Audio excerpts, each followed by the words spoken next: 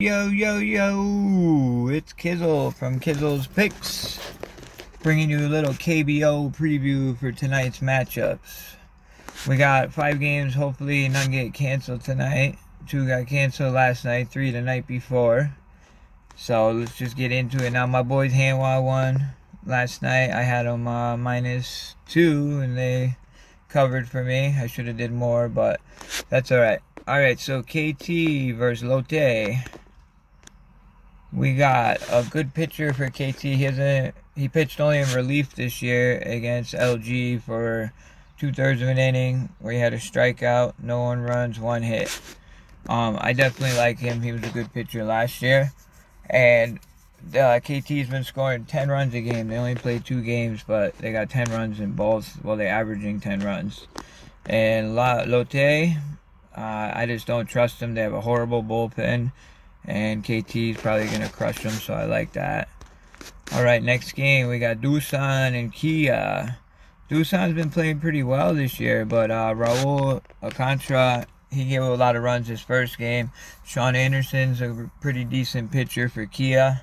Kia hasn't played the last 2 nights because of rainouts, just like KT. But I got faith in Kia, I believe. That's probably where I'm leaning towards right now on the run line. Alright, then next is SSG and Hanwha. Hanwha is coming off that big win, but SSG, their game got canceled last night, but their bullpen still hasn't given up any runs this year. So I got faith in SSG, most likely on the run line. They're a better home team than visitors, but I believe we're going to lean towards them on the run line.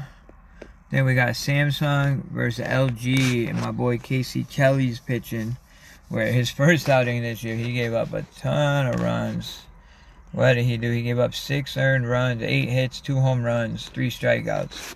He's been a great pitcher over the last few years in the KBO, so I don't know how I can go against him, but I don't know. Let's see, this guy, he's 1-0 this year. When did he pitch? Oh, they don't even have his stats, so that must be from preseason. Last year, he's giving up a lot of runs. I'm definitely taking LG. LG's a good team. Samsung's doing good this year, but let's see. Samsung, they're 2-2. Alright, then we got a great pitching matchup here. Kaiwoom and An Woo Jin, both awesome pitchers. Eric Freddy went, how many innings he went? He went 5 innings, 108 pitches, no runs, 4 hits, 6 strikeouts. And Woo Jin, did he pitch? Yeah, he pitched against Hanwha. 6 innings, 0 runs, 5 hits, 12 strikeouts.